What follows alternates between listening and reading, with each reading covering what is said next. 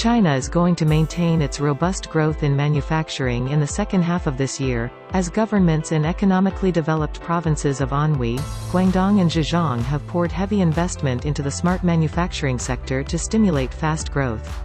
Anhui Heli Co, Limited, located in the provincial capital of Hefei, sold 166,100 forklifts in the first 6 months, a year-on-year increase of 99.54%.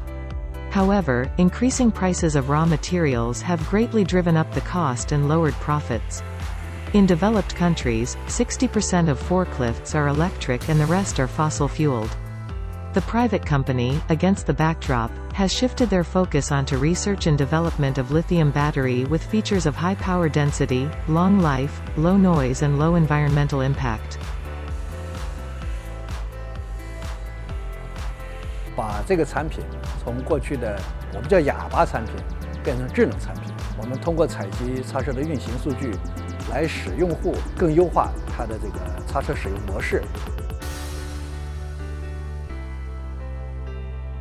The company has sold more than 14,000 forklifts connected with the Remote Fleet Intelligent Control System, (FIX), via smart terminals to 34 provincial-level regions across the country. In South China's Guangdong province, the city of Foshan is launching a campaign to achieve unmanned operations in factories. Once receiving orders, the factories will activate automatic guided vehicles, AGV, to transport materials to corresponding workshops.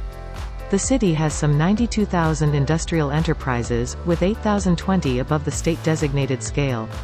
Now more than 60% of the enterprises above the state-designated scale have begun speeding up digital and smart transformation.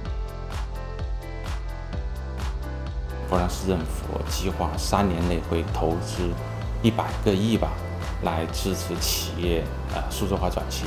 对于中小企业来讲，我们鼓励还是通过打造互联网的一个平台，或者是数字化的平台，通过这种平台来推动大家来进行他们这个加工制造环节的一些成本的下降。